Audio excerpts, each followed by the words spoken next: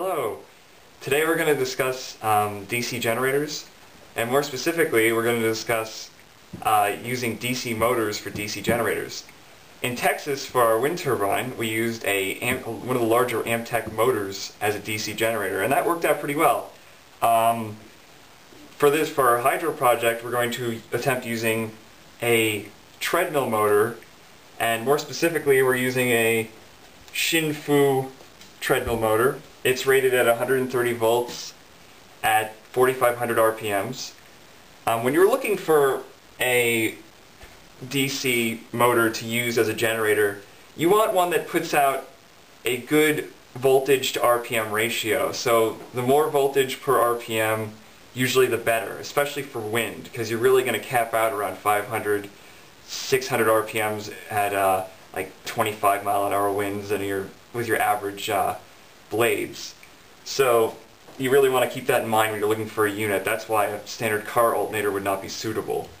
We're going to show you how to test these guys to see how many open circuit volts they put out per RPM.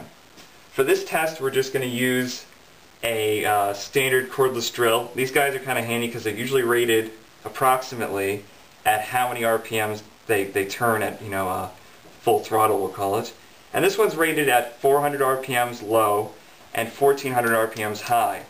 I'm assuming we're going to lose about 10 to 30 RPMs, even just spinning the generator, with no load. So I figure our first test will be 380 RPMs. We're going to hook up our digital multimeter and test the output voltage. And I'm just going to hook it right up to the terminals here and set it up. And we're lucky on this treadmill motor, it has a back shaft that's sized a ½ inch, so it'll fit in this chuck for testing.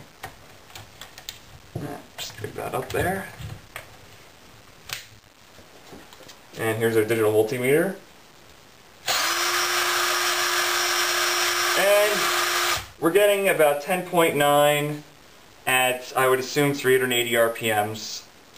Now that's not enough to charge a 12-volt battery, but that gives you an idea of what you will need to charge a 12-volt battery. You could do a 6-volt battery. And at full RPMs at around, I assume, 1480, or no, actually 1380. We get about 38 volts. You're not going to be spinning that with a wind turbine, but you might be spinning that in a hydro application, possibly geared up. For our application, we are going to be doing hydro, and we actually have a Pelton turbine here. And here's a simple unit. You can get these online. Usually you're going to find this guy's made it small scale in like his machine shop.